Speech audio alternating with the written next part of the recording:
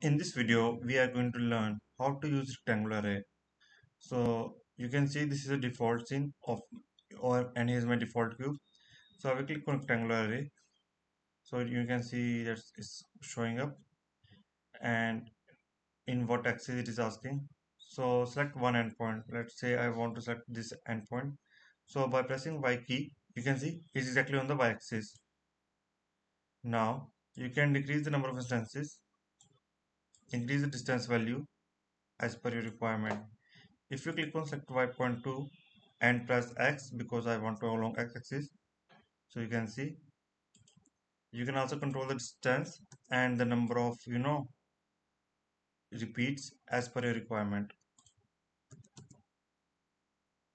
Click OK. Now let's make one more. Press Z,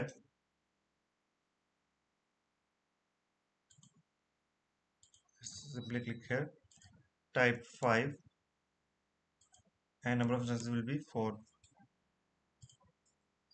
So in that way you can use your rectangular array. Quite simple, nothing fancy difficult thing. So I hope you learned something from this video. If you have any kind of doubts and queries, feel free to ask. Thanks for watching and have a great day.